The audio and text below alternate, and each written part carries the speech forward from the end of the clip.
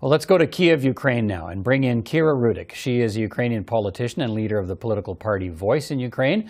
Ms. Rudik, thanks so much for taking time to speak with me. I appreciate it. Many people took Russia at its word that it would de-escalate its shelling around Kiev and Chernihiv, but what's been happening instead? So, as we have told the world for the last 8 years, you cannot trust Russia. So yesterday, there were these promises that they will pull off their troops. And what happened was the most intensive shelling since the beginning of the war. I literally did not sleep this night because the explosions were everywhere. And this is just a sign of how Russia is keeping their word.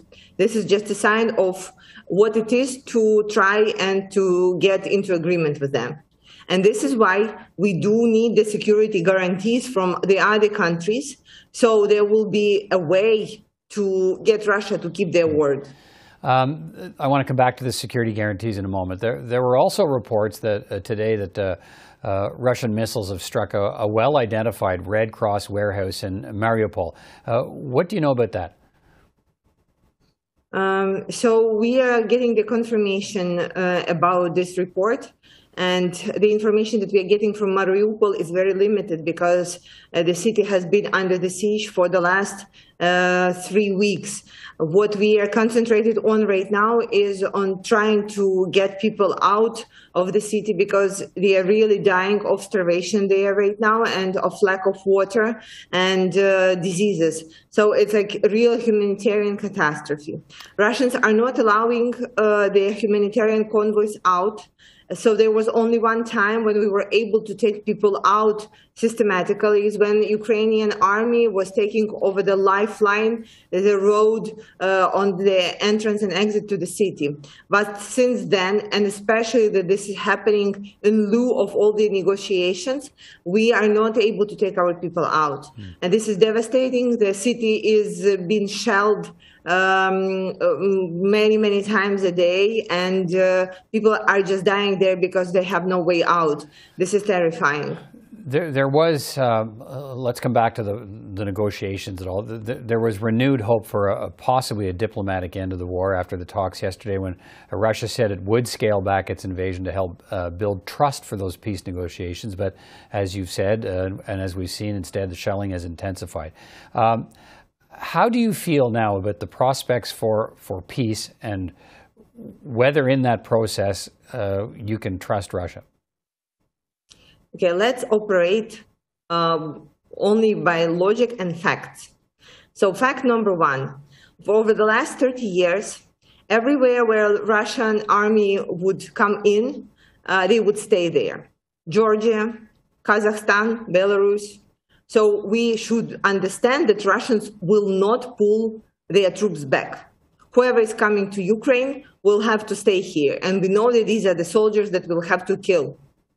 Second statement is Russia is systematically unable to provide a ceasefire. We have seen it for 8 years on our borders where they occupied territories. So third statement is there is no way for us to make Russia keep their word.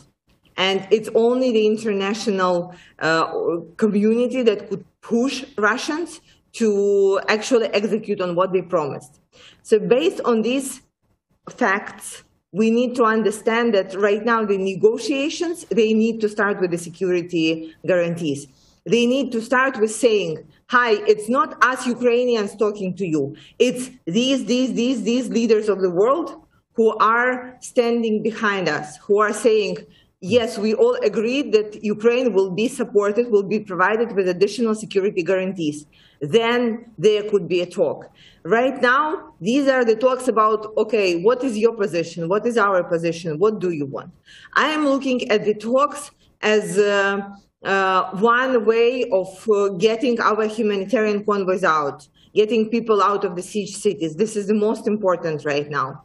But all in all, we do understand here in Ukraine that we will have to fight Russians back and we will have to push them from our country. We didn't have any proof in the past that diplomatic way of agreeing with Russia works. or can be executed on.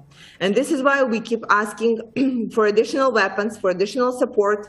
We heard strong no from NATO on the no-fly zone, but this no didn't make us need the no-fly zone less. So we are asking for additional weaponry then so we can provide the no-fly zone for ourselves. And we keep pushing and keep fighting. What is the other plan that we can have? So again, my plan for my country is to fight till the last man or woman standing. And my question is, what is NATO's plan? Okay, let me follow that as we finish our conversation here. President Zelensky has suggested, and you touched on it, that Ukraine could adopt a neutral status as a way to ensure a diplomatic resolution as long as, and you touched on this, countries agreed to protect Ukraine against any Russian aggression in the future. Countries, and Canada was one of the countries named to provide this security guarantee. Can you see a role for Canada if that were to happen? Oh, of course, we need all the friends who were actually standing on our side when the war started to support us with these security guarantees.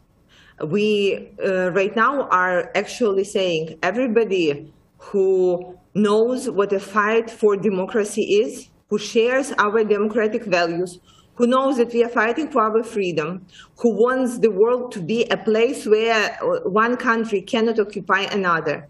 All these countries stand behind us, say that you can help us get to a conclusion here.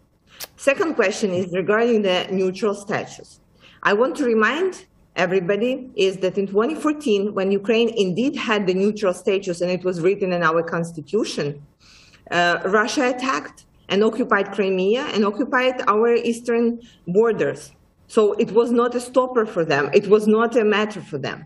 So after that, we did not become a member of NATO. However, we included into our constitution the aim to join NATO at some point.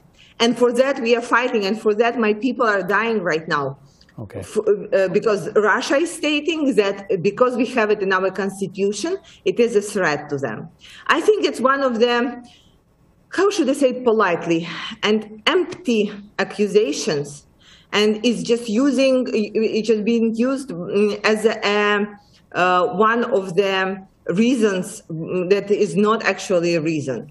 So status, neutral, non-neutral, is a fake argument on Russia's side.